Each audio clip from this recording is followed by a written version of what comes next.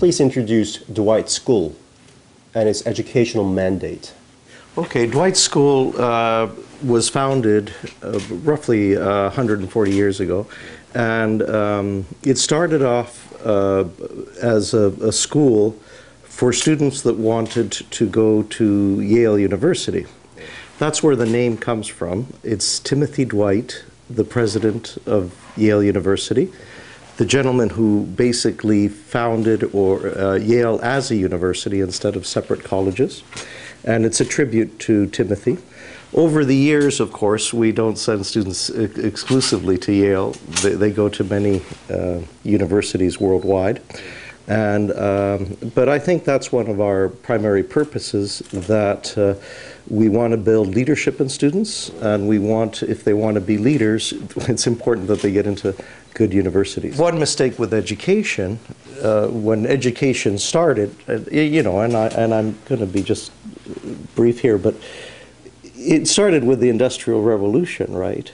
And it started with the concept of education as a factory, and all the students come in and they all come out the same. That's not what education is. It's not what really you want. That's not what how the world functions. You want students to come in and then discover what it is that they want to do, and then they can pursue that. And we facilitate that process. That's what we call a spark of genius, and that's what we try to develop.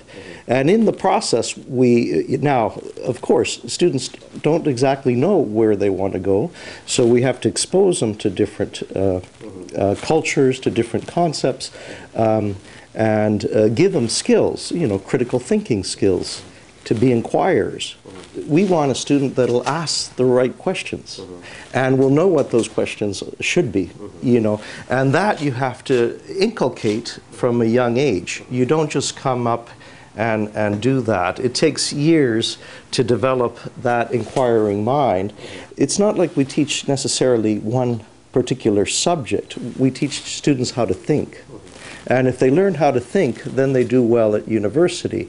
They do well at university and they do well in life. They'll do well in whatever business they go to or whatever career they want to follow, because they've acquired basic principles of inquiry, critical thinking. Based on your educational experience, what do you think are the necessary qualifications for students to become global leaders in the future? If you never have that opportunity to experience diversity and to see the beauty of diversity, then the richness of diversity, how we're a better world, because we learn different things from different people. There's different strengths, right? What we want you to do, what we'd like to do, is that you retain your culture, that you have a strong identity with Korea. This is important. And at the same time, be able to work with people of diverse culture, not just North Americans, but you could work with Africans, with Latin Americans. We're in a global community, and students have to feel comfortable. If a student is just more aware and more understanding and could ask the right questions, right, they become better leaders and could fit better in an international global society.